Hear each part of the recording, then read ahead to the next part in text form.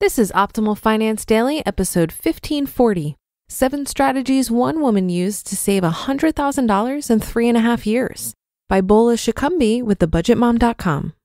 And I'm your host and personal finance enthusiast, Diana Merriam. This is the show where I read to you from some of the best personal finance blogs on the planet, sometimes a little too enthusiastically. For now, let's get to today's post as we optimize your life. 7 Strategies One Woman Used to Save $100,000 in 3.5 years by Bola Sokunbi with thebudgetmom.com. I've shared the general details of my story on how I saved $100,000 in 3.5 years without making a 6-figure salary here on the blog before. But in this post, I wanted to delve into the 7 key strategies that helped me get to $100,000 in 3.5 years and how you can apply it to your own personal savings or debt strategies too. Here it goes. Number 1, have the right mindset. Having the right money mindset is really critical and determines how successful you are with your money. You have to decide that you're ready to start saving or to start paying off your debt, and you also have to decide that regardless of what's going on or what people are telling you, you can do it. When I was in the early stages of saving money, I never thought to myself I couldn't do it. Instead, I thought to myself, why not me? I stayed positive and challenged myself to attain the 6-figure mark with my savings. I wanted it bad enough and made saving money one of my major priorities. I told myself I could do it, no matter what. Sometimes the biggest hurdles are in our minds, and once we get past them, everything else becomes a little easier and we find ways to get things done. Number 2, have a specific goal. When it comes to saving money, you want your goals to be crystal clear and really specific. This means knowing exactly how much you want to save or how much debt you want to pay off by when, and then creating an actionable plan around it that you can break down by quarter, by month, and by week, so you can figure out what exactly you need to do to reach your goals. One of my mistakes when I was saving was that I knew I wanted to get to 6 figures, but I wasn't super specific with my goals. So once I hit $100,000 at 3.5 years and I got to about $124,000 at 4 years, I started to get comfortable. If I had given myself a specific goal like $150,000 or $175,000 or even $200,000, I think I could have saved more money in the same amount of time. Number 3, surround yourself with the right influences. Surrounding yourself with the right influences is really important because these are the people and the things that will carry you to being successful and keep you motivated. One of the things I did each morning and still do was check in with my favorite personal finance blog and websites. They kept me motivated and inspired me to keep going.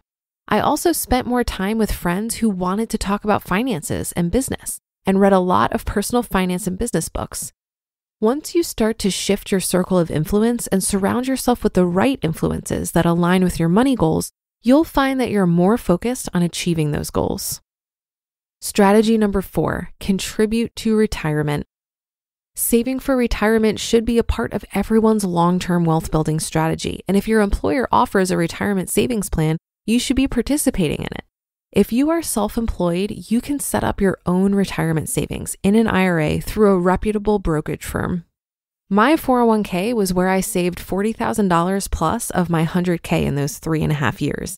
And while I took advantage of my employer match, I didn't max out my contributions because I didn't fully understand the benefits of the 401k until much later. If I could do it over, I would take advantage of it and max out to the full contribution limit allowed by the government each year, which would have allowed me to save even more money. Strategy number 5, keep your expenses low. Keeping the gap between how much you earn and how much you spend as wide as possible will allow you to have extra money to save or extra money to put toward your debt. The larger the gap, the better. I focused on keeping my expenses as low as possible during that time by living close to work, keeping my grocery bill and general miscellaneous spending as low as possible, keeping my outings minimal, etc. Strategy number 6, be smart with credit. I avoided credit cards, and all my spending on credit was done on a charge card which required me to pay my balance in full every month. You cannot build wealth by racking up debt. And so my recommendation would be to avoid using credit at all costs if you're trying to save or pay down debt. If you're paying down debt, set up an emergency fund of at least $1,000 and get aggressive with paying down your debt. Strategy number 7, start with a side hustle or get a part-time job. One of the things that helped me get over the 6-figure mark was to start my own business as a wedding photographer. The reason why I was able to save more by starting my own business was because I managed my business finances well. Alternatively, you can get a part-time job to earn additional income. Whichever path you decide to take to accelerate your savings or debt repayment strategy, be it starting a business or getting a part-time job, understand that it will require dedication and financial savviness, as you'll be working a lot and you'll need to be a good steward of your business finances as well. But it is worth it at the end of the day. These 7 strategies are what helped me save $100,000 in 3.5 years, and for the most part can be applied to your savings or debt repayment plans. You too can save a good amount of money or pay off a ton of debt by creating a solid money plan for yourself and sticking to that plan with the right mindset and habits. You just listened to the post titled 7 Strategies One Woman Used to Save $100,000 in 3.5 years by Bola Sokunbi with thebudgetmom.com. Thank you to Gusto. I've shared some of what small business owners have said about them before, but there's actually a lot more. Here are some real people. Tom S. says, Gusto has allowed my small company to offer big time benefits without an HR department. And that's been true for us too, actually.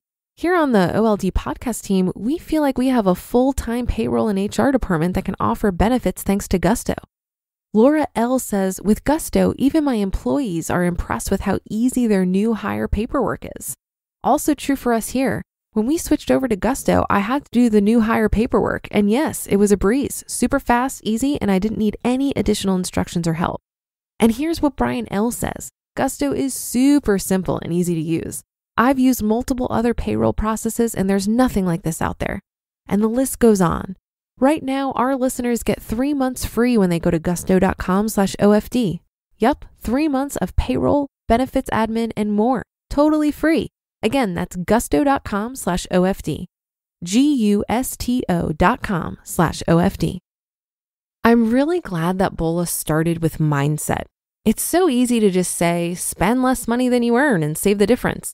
But in order to actually do that, you're going to need to change your behavior.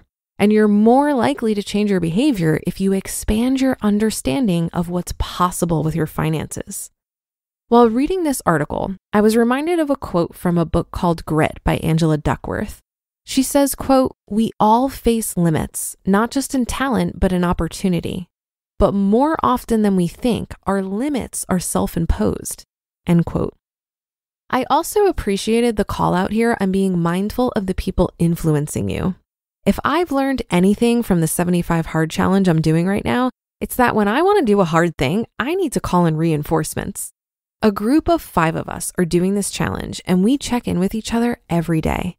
I really think if I didn't have them, I probably would have quit by now.